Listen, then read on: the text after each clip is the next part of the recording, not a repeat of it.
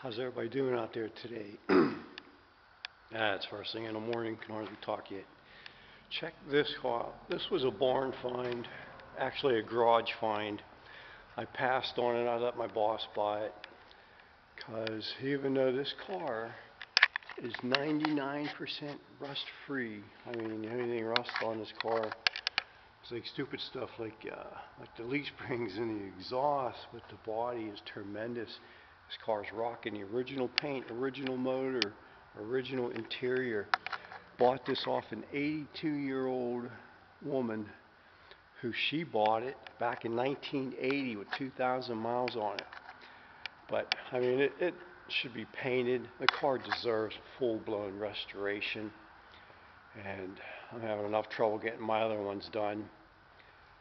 But super nice car. Just thought I'd share this. It was sitting in her garage. It was her daily driver. 301 Dog-O-Matic, but it's got power windows, air conditioning, and the AC compressor still turns. When I checked it out sitting in the garage, I could not believe that. It looks like the only thing, somebody messed with the vacuum lines a little bit.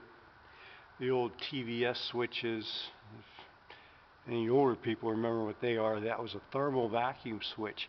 Before they were using ECMs, or PCM, or whatever manufacturer you're talking about, to control everything. Back in the day, they did it on vacuum controlled with temperatures.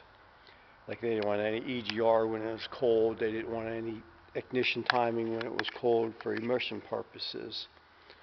But this car is just amazing. If I wasn't 60 years old, I would have bought it and let it sit until I was got the 74 finished, because seen my other videos, you know, I'm a big Pontiac guy. Super clean. There is like no rust underneath the car either. But just figured I'd share it with you. Maybe take a quick look at the interior. And I'm sure everybody's wondering.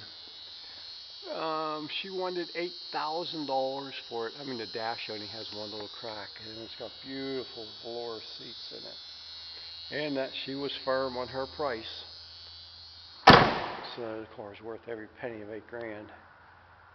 If you want to restore it. The only downfall is it's not a high value Trans Am because of the 301. Somebody else did the brake work to it for her. Her son or something was going to try. She wanted to start driving it again, but I guess maybe after she got it in a couple times. But you can see the PA sticker on here is an 03, and she bought it in 1980. But have a nice day.